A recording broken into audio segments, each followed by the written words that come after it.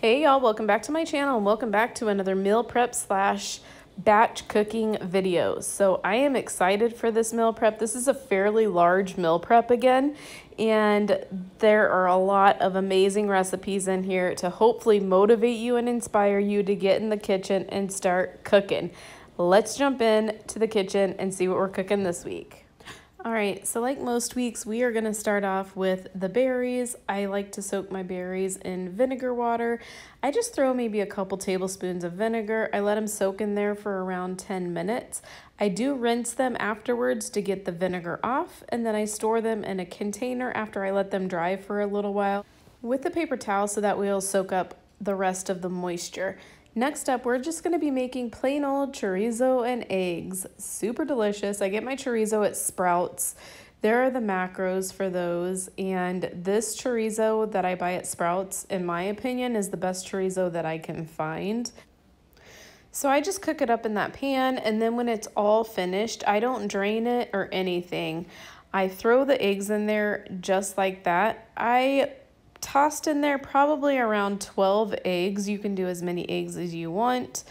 And I just stirred that all together, made sure that the eggs were fully cooked, and that is the end result. This is a delicious, protein-packed, full of fat breakfast that probably everybody in the house will love. Next up, we are going to be making peanut butter chocolate chip muffins. Oh my goodness, these were delicious. This is a brand new recipe. I'll have it linked in the description box below. But I did put in there 1.5 cups of almond flour, 1 teaspoon of baking powder. It calls for a teaspoon of cinnamon. I did not put it in there. A 1/3 cup of sweetener of choice, keto friendly obviously. 3 eggs. It calls for 1 tablespoon of sugar-free chocolate chips. I used 2.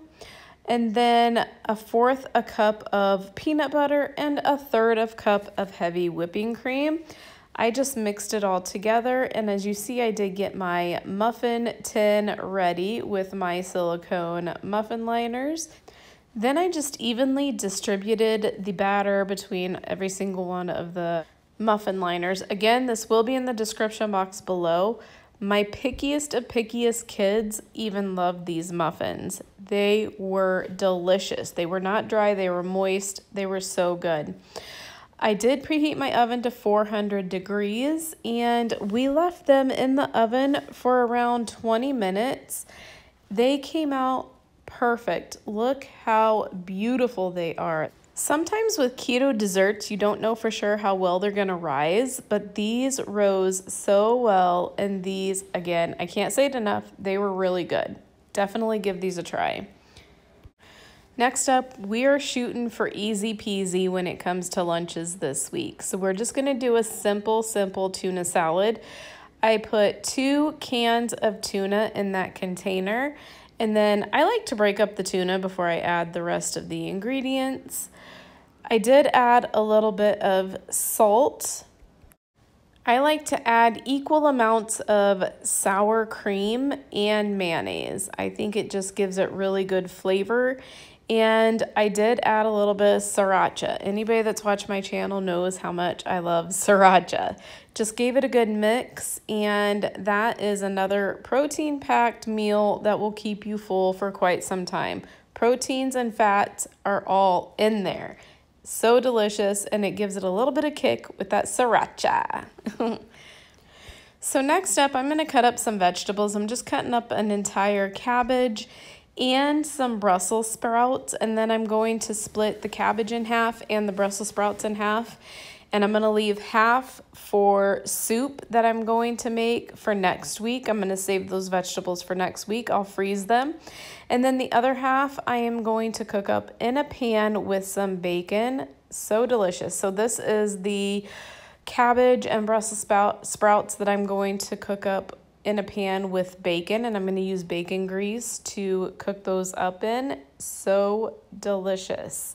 And then that is the bag that I'm going to throw in the freezer and save that for next week because I'm going to make some soup with that. Then I threw in there, I would say probably like 6 pieces of bacon. I cut them up into small pieces. Once the bacon was cooked up just a little bit, I did throw in the vegetables and I cooked it all together. That's a pretty good sized pan, so I did make quite a bit of vegetables, enough to hopefully last for the week. Threw the lid on there, let the vegetables get a little bit tender. I did throw in there a little bit of salt as well as some pepper. And then that was the end result. We have plenty of vegetables to last for probably the whole week, because it would, as far as cabbage and Brussels sprouts go, it's probably just going to be Oscar and I that eat this. So again, there will definitely be plenty for the whole week. So good, so delicious with that bacon. Next up, we're going to be cooking up some sausage and hot dogs in the air fryer. So those are those Teton hot dogs that I've been getting at Costco. So delicious and such clean ingredients. I just tossed all of them in my air fryer basket. And then I just cooked them in there around 400 degrees for about 7 minutes. Once the 7 minutes is up, I flip them and then I put them back in for around 4 more minutes. They are so good. They come out perfect every single time. And this is such a great thing to meal prep, because I feel like these reheat well and you could always throw them back in the air fryer to warm them up. Next up, I am going to be making this pork butt roast. This is, I believe it was over 18 pounds. I'm going to cook it up in my roaster oven here. So my local grocery store, it's called Fry's here. You guys may know it as Kroger. They had these on sale for 99 cents a pound. So we picked one of these up because you can't really pass that up. The bottom of these do have a lot of fat. I can't handle all that fat, so I do cut that off. I know a lot of people are probably shaking your heads right now because you love that part of it, but I personally don't. So I'm going to season them up with salt, pepper, garlic powder, and some oregano. And I just did 1 tablespoon of each one except for the pepper, and I did about a half a tablespoon of that. Then I am going to throw in some bone broth. I'm going to use this Kettle and Fire bone broth, and this will be linked in the description box below if you guys want to give this a try. Clean ingredients, everything is made from grass-fed beef and bones. So if you want to check it out, again, the link will be in the description box below. But I am going to throw the beef bone broth in first, and then we're going to throw the seasonings on top. I do eventually go in with even more seasonings. You'll see here in a minute. My beautiful daughter is again helping me out, but I'm going to go in there with some Tony's seasoning as well. Again, like I always say, don't ever be afraid to season your food. It's what gives it the flavor. It's so good. And then we are just going to give this a nice massage, and that is what that beautiful pork butt looked like after we were done massaging all that in. And that is the finished product. Once it was all finished, I shredded it up and it made a ton of meat, a ton, but whatever we don't eat, I will freeze. And I didn't show this part, but I did cook this on about 200 degrees. And we started it in the evening and we let it cook all through the night, and it was so moist, so tender, and so delicious. We'll be freezing a lot of this though. So next on the list is I am going to freeze 3 1-pound bags of this hamburger meat, and then 2 pounds of it I'm going to leave out because I'm going to use it for recipes. As you see, I'm using my food scale because I'm going to get them in exact 1-pounders. And then I did flatten them out because they sit in your freezer so much easier. And then the last 2 pounds I am going to cook up in a pan, and we are going to be making lasagna with 1 pound of it. Then the 2nd pound of it I'm just going to put in the refrigerator, and people can eat it however they like. A lot of times they just eat it plain, throw a little cheese on there, and they are good. So I'm going to prepare the meat for the lasagna. I'm going to use that Rayo's marinara sauce. There are the macros if you are interested, but I'm going to throw in there around 3/4 cup of marinara sauce. I don't want it to be too saucy, plus I don't want it to have too many carbs. So that was a 1/2 cup that I just threw in right there. And then I do end up adding another around 1/4 cup. And I think that was just perfect. It was just right. It wasn't too much and it wasn't too little as far as the marinara sauce. So I just gave that a stir. And then once the meat is ready, and I do let that kind of simmer a little bit to get the marinara sauce all nice and warm in there as well, I'm going to start preparing our noodles. So I threw in there 2 8-ounce packages of cream cheese. I'm throwing in there 4 eggs, black pepper, garlic powder, Parmesan cheese, and I will have this recipe linked in the description box below. This recipe is actually going to be called Where's the Crust Pizza. I know it sounds like it's not going to fit lasagna, but it's actually perfect for the lasagna noodles. I go in with my hand mixer and I mix that up really, really well. And I do scrape the sides because I just want to make sure everything is mixed nicely. I just greased my dish with a little bit of avocado oil, and I took 1/2 of that cream cheese batter, and I'm going to bake that in that dish first, and then I preheated my oven to 350 degrees, and when that is finished, I am going to just kind of slice that into pieces. So I sliced it into about 8 pieces, and you have to kind of carefully dig the first one out. So if you notice, I was kind of careful with the first one because the first piece is the hardest to get out. And I did put some parchment paper over there, and I'm just going to set our noodles on the parchment paper, and then I'm going to bake the rest of that batter. And once the second batch is done, we aren't even going to take that one out of the pan. What we're going to do is we're going to take 1/2 of our meat mixture and we're going to spread it out over the bottom of the noodles. And then we are also going to go in with cottage cheese because I'm a cottage cheese girl because our family doesn't like ricotta. So I am going to throw in there around 3/4 cup of cottage cheese. And then I'm going to spread the cottage cheese out over the meat mixture. Then we're going to go in with 2 different kinds of cheeses. So the first one I'm going to go in with this Mexican style cheese, and I'm going to throw in 1/2 of an 8-ounce bag of that. And then I'm also going to put in there some mozzarella cheese, and I did about 1/2 cup of that. Then we are going to put our noodles on top of that very first layer, and we are going to layer the second layer the exact same way that we did the first layer, starting with the meat mixture, then the cottage cheese, and then the cheese. Then we're just gonna put that back in the oven, and I just baked it until the cheese on the top was melted and bubbly, and it is so good. This is the biggest hit in our family. So a lot of you guys have asked me how many servings a casserole that size would serve. That would be 8 servings right there. If you guys haven't tried this recipe, definitely give it a try. It is so good, it won't let you down. Next up, I am going to be making some fathead dough pizza crusts, but I'm not going to make pizza.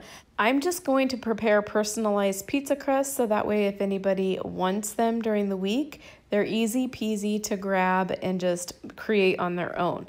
So that was 7 cups of shredded mozzarella cheese that I melted in the microwave, 3 cups of almond flour, 2 eggs, 2 teaspoons of baking powder, 2 teaspoons of xanthan gum, a teaspoon of salt, a teaspoon of Italian seasoning, and a teaspoon of garlic powder.